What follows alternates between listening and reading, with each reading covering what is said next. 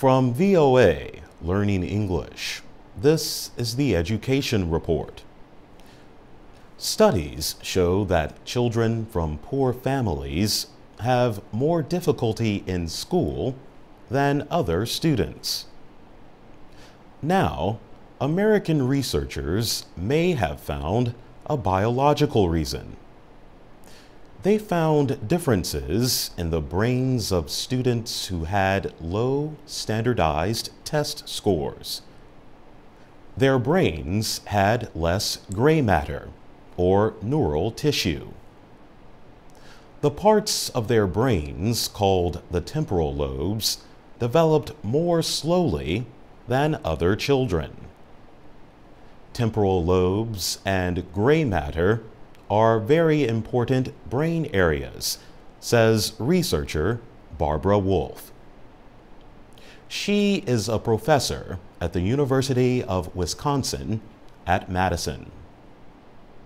She said the brain areas are critical because they keep developing until individuals are in their teens or early 20s. She says they are important for decision making. Researchers studied brain images of nearly 400 children and young adults.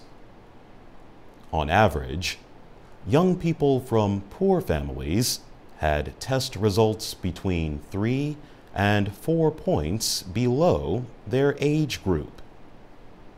The poorest students scored between 8 and 10 points below normal. Ms. Wolfe says one reason could be that poor children do not get the food they need for healthy development. And poor parents are less likely to stimulate their children's brains. Ms. Wolfe also blames the stress parents have in dealing with poverty. The researchers say that up to 20% of the test difference could be tied to poverty.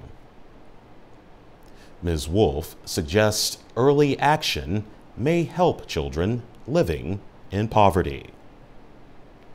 The findings were reported in the journal JAMA Pediatrics. For VOA Learning English, I'm Jonathan Evans.